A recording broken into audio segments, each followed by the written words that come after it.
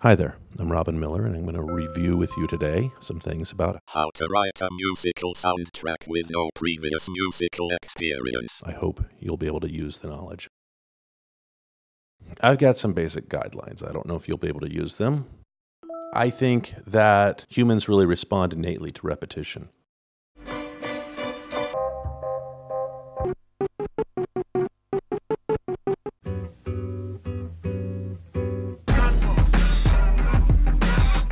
Visually, I think we also respond to repetition. I think this is pertinent to every art form. In whatever you're working on, keep it as simple as possible. Don't let a lot of noise get in the way. A lot of musicians, myself included, tend to cling to music theory when we're writing. Those rules are comfortable. And it's easy to cling to those rules and allow those things to dictate where we're going to go next. I think it's important to kind of ignore those things, to set them aside when you're jumping into any composition.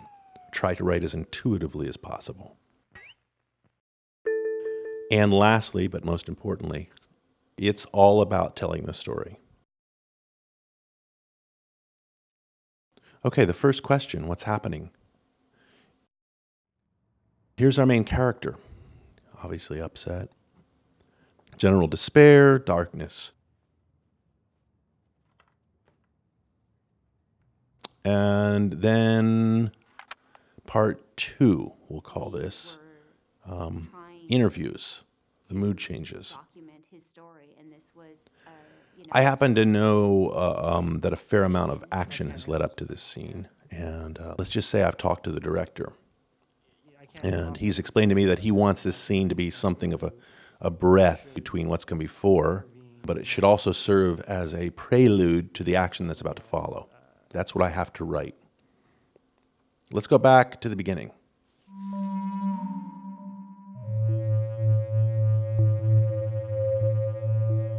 I feel that we want some sort of unexpected contrast for the sake of tension. I'll create a nice wash of this noisy discord.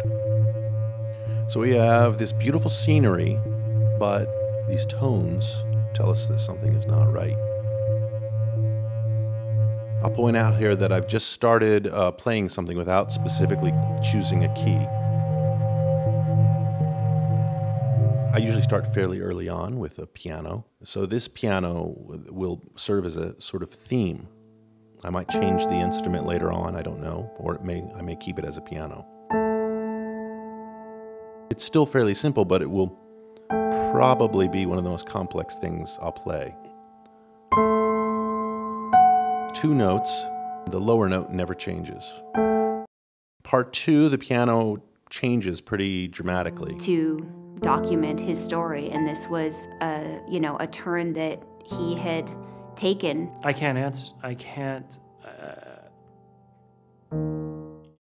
I'm very happy with the piano theme, but I do think I need to add some rhythm, because I do feel like the entire track should have a sort of subdued violence in a way.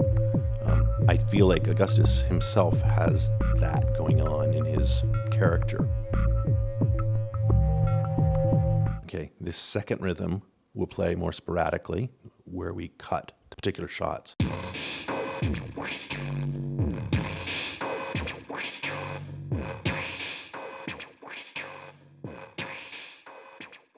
Let's see how it's sounding so far.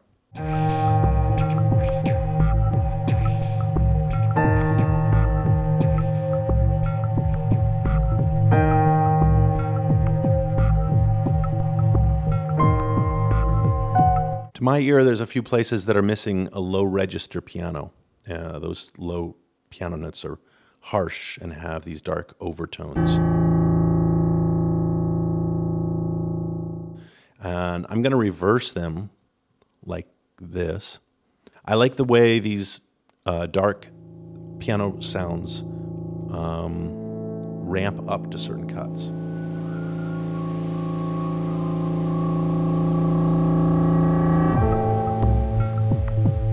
Part of writing any music is to sit back and carefully just listen to what's tonally needed. I'm hearing we need something on the high end. The high synth sort of mirrors the piano. I think it's time to seriously address the midpoint of the piece. This part of the piece should be all about his emotional state at that moment, which is pretty confused, I think, angry, a little chaotic. So how can we express that? The first thing I'm doing is adding this sound as Augustus leans over the suitcase, and it's really just noise. There's nothing tonal at all. My singing voice is lab-tested awful, but when I'm composing, sometimes I'll sing to myself what I think a track will need. That's how I came up with this string part. That sort of bending down of a note is a little unstable. The tremolo afterwards also has an unstable quality to it. These bells remind me of like a music box, which has unsettling sonic connotations. And then we go to an electric bass, which is actually just a sample of an electric bass. And it's this note repeated over and over, and it just builds louder and louder as we move through this little section. At this point, we're going to add some more drums.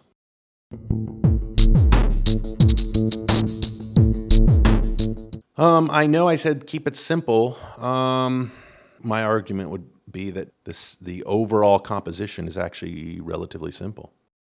And then, lastly, with the drums, we have an electric guitar. You may be thinking, why didn't he use a real electric guitar? Or, a real bass?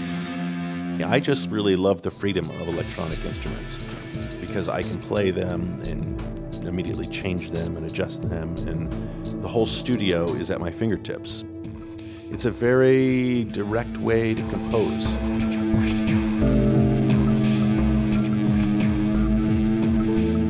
We haven't paid much attention to part two. Essentially, at this point, the piano defines part two. So we need to give it a little bit more tonally. To document his story. First, I'm going to add strings, and I will play while I watch the film, listening carefully to the dialogue and listening to the piano. Film crew should intervene in the life of. I have bells in the track, and I can hear a use for those bells at the end of part two.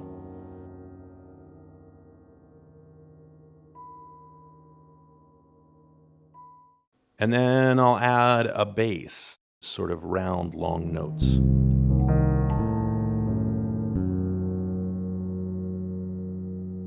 And then the last thing that I will add is this airy sound to introduce part two and kind of push it into the background, very low in volume, sort of a breath to divide parts 1 and 2. Okay, I think we're ready to listen.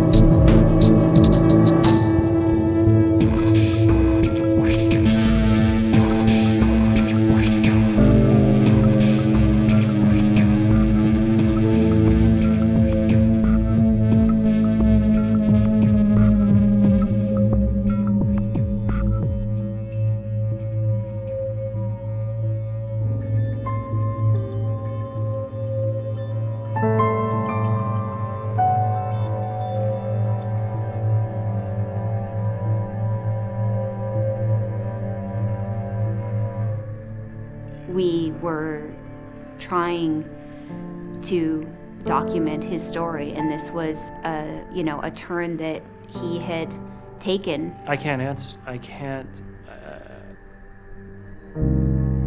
can't confidently say whether a documentary film crew should intervene in the life of somebody else.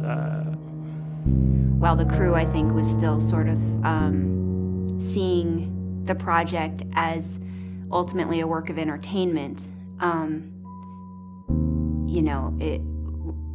it ended up obviously having real life effects. All right, now that we've listened, let's quickly review. There's a lot of repeating patterns within the piece. The piano, the drums, the bass, some of these synthesizers. And again, I feel we innately respond to this kind of repetition. It's true we've used a lot of tracks, 14 tracks. The piece itself is relatively minimal. Overall, I still consider it to be a simple, minimal sound. There's not a lot of complexity going on.